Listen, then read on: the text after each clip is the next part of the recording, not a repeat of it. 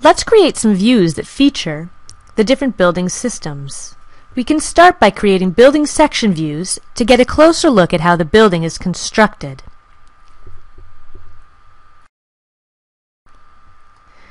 Let's use the section tool and cut a section that runs in the north-south direction through the building.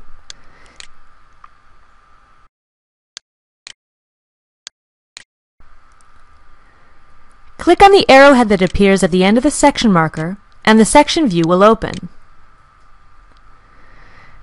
Let's go back to the floor plan view and show you that you can flip the view direction of the section by clicking these arrows that appear near the marker. Now let's find that section view in the project browser and give it a meaningful name.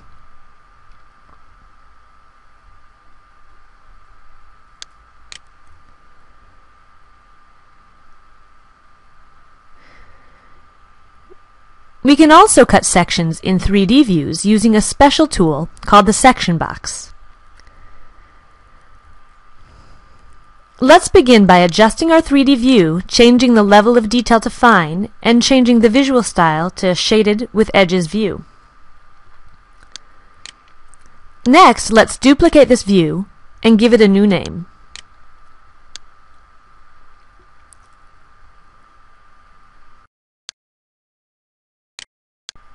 Then we'll go to its view properties and scroll down to the extents section.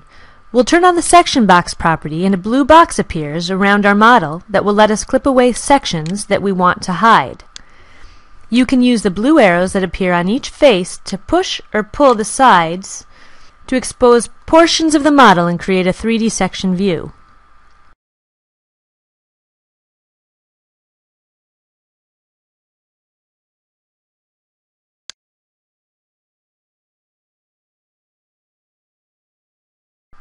We commonly create special 3D views to feature specific building systems.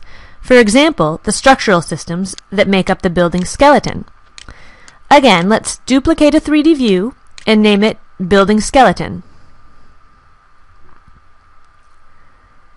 Then we'll use the VG shortcut to open the Visibility Graphics overrides and turn off all the visibility of all the model elements. Next, we turn on just the floors and the structural columns. This view shows just the structural elements and will be useful for reviewing our structural design as it later develops.